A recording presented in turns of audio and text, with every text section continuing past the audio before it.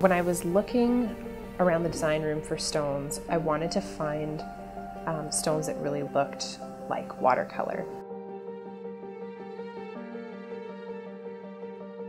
Inspiration comes from just letting things roll. So yeah, if something's laying beside something, or you see something when you're traveling, you know, like that can spark inspiration too. So the coated quartz, they have a bit of an iridescent shine on them, which is really nice. And then they just work really well with the kunzite, which just sort of has a touch of color.